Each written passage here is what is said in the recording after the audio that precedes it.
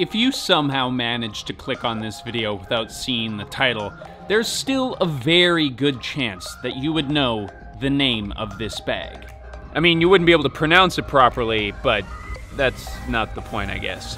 Hey team, welcome back to another Levi's Save the World Hildebrand episode, the channel where we prove that you don't need to be a hero to save the planet.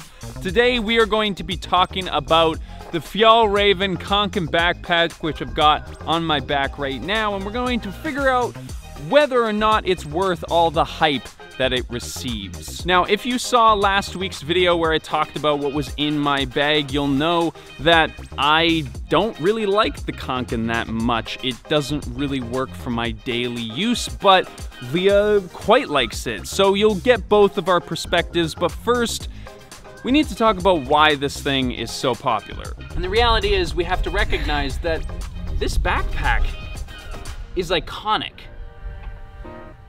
First released in 1978, the Swedish outdoorsman Aki Norden invented a simple double-strapped backpack for school children to carry all their school supplies. This wholesome start sparked the worldwide popularity that we see today for a few simple reasons. First off, this bag is well designed, and more importantly, nice to look at. The oversized handles, boxy shape, and the single outside pocket is a refreshing bit of simplicity in a world of darkly covered utility bags that look like you're trying to live out of them.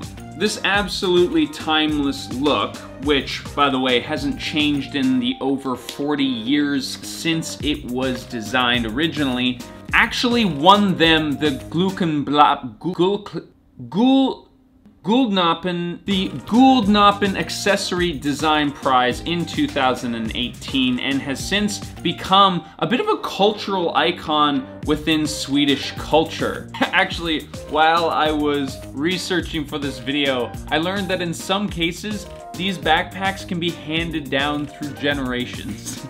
Isn't that adorable? But like with most things, the creation of the internet changed the Kanken's trajectory forever. This colorful, simplistic backpack happens to be perfect Instagram fodder. The iconic shape with the vibrant colors makes it the perfect accent piece, whether you're on the trail or on the bus. Soon, these cute little Swedish backpacks were popping up in news feeds and closets all over the world. But this was just the beginning. The Kanken backpack was originally designed for school kids, and I don't know what you were like when you were a kid, but I drew on stuff. So the Kanken backpack became an unlikely source of self-expression. People would stitch into, draw on, and customize these backpacks to suit their own personality. Fjällräven then jumped on this trend, creating the Kanken official Instagram account and proliferating hashtags like MyKanken or Kanken backpack. Now, children's backpacks and arts and crafts don't exactly sound like things you would associate with an outdoor adventure company, but the Kanken is born out of the same ideological base as all of the rest of Fjällräven's products: durability and sustainability.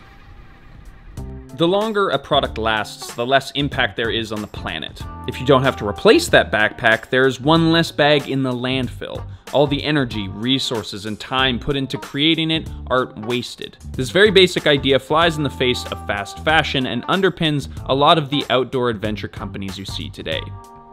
I talked about this built to last idea in my Birkenstocks video, and I firmly believe that the longer that you own something, the more that it becomes a part of your daily routine, the more that you fall in love with it, and the more that you identify it as a part of your identity. Fjällräven, by making their gear rugged and easily repairable, has given consumers that opportunity to cherish and love their products. So Fjällräven encourages repair and customization.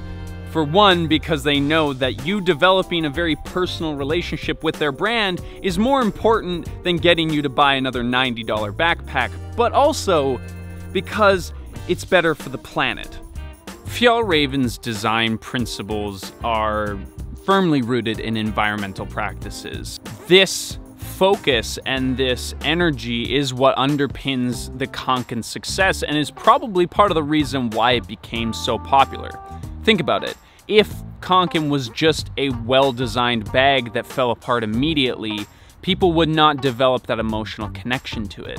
If it was a rugged bag that was super ugly, nobody would have bought it in the first place.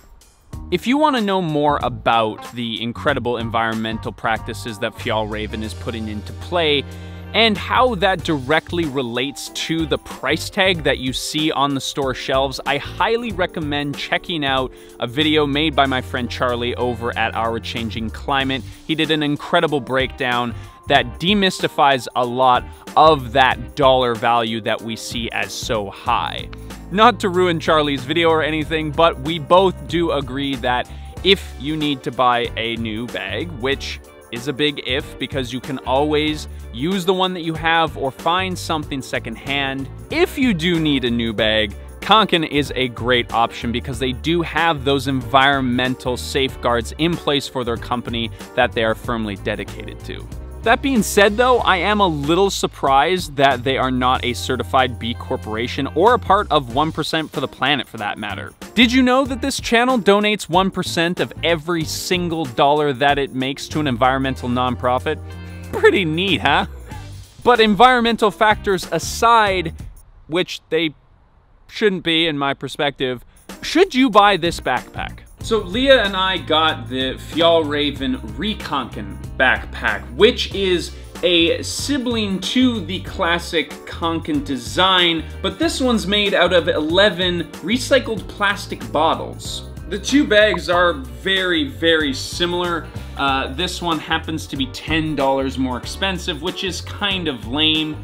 But really, the only difference between the two is that this one does not have a white badge where the logo sits, and when you're done with this one, you can just recycle it, which is pretty neat. Now, Leah and I agree on most things. I mean, we've been happily married for almost a year now. I mean, come on, that's gotta speak for something. But when it comes to the Kanken, we have very different perspectives.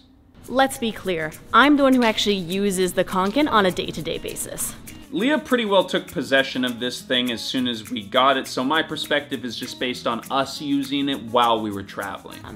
So this backpack fits my 13-inch laptop, plus all of the things I'll need for a full day at school. This thing is just way too small, and it only has 2 pockets. The outside pocket is perfect for my wallet and keys, and really just a few small essentials. The straps have no padding whatsoever. The straps are nice and thin. Why is this handle on the top so big? This top handle is super cute. Oh, and these side pockets don't even fit a water bottle. The outside pocket doesn't fit my water bottle, which is kind of strange, but it does fit my cell phone and my glasses case. Also, it's yellow. You gotta love the yellow. So, in my opinion, this bag lacks a lot of the modern luxuries that we kind of need on a daily basis in the 21st century. Padding on the straps, proper sized pockets, and a dedicated space for laptops and other tech equipment. Hilariously, on their website, they mention that this pocket is not designed to carry laptops. They do have laptop versions of the Kanken, but they have way fewer colors and are $10 more expensive. I prefer function over fashion. I would rather have a backpack that helps me do all of my daily activities with greater ease. But if fashion is more important to you, then this is probably the best backpack you can buy on the market today. Not only is it durable, customizable, and repairable, but this iconic brand image is likely to stand the test of time. In the world of fast fashion that we're in right now, very few products survive as long as the Kanken has. But of course, I probably don't need to remind you that if you already have a bag, you do not need to buy a new one. If you already have something that works, use it. If you don't, check out a thrift store or consignment store near you to pick up something used. But before we sign off completely, I want to make a little announcement. I have just launched my Patreon page. On this Patreon page, I plan to be posting photos and videos of my behind the scenes process, little hints and teasers to videos that are coming up next, and also a new secret podcast style AMA session that I'm going to have once a month, where I talk about some of the topics and the subject matters that I'm talking in videos, but a little bit more in depth, as well as answering any questions that you might have on there for me. I'm really nervous and excited. Asking for money is always kind of a weird thing, but if you feel like you want to support this channel beyond your eyeballs, beyond your comments, that is the place to do it. And I really feel like you'll get something fun out of it. The first podcast is set to go live at the end of August, so be a little patient with me on that front. But if you're interested at all, the link is down in the description. I look forward to having you over there. But regardless of your interest in the Kanken, whether you're Team Leah or Team Levi, I want to thank you for watching this video, for taking the time out of your day to spend some time with me, because I really appreciate that. And if you're subscribed to this channel, we will see you in the next one.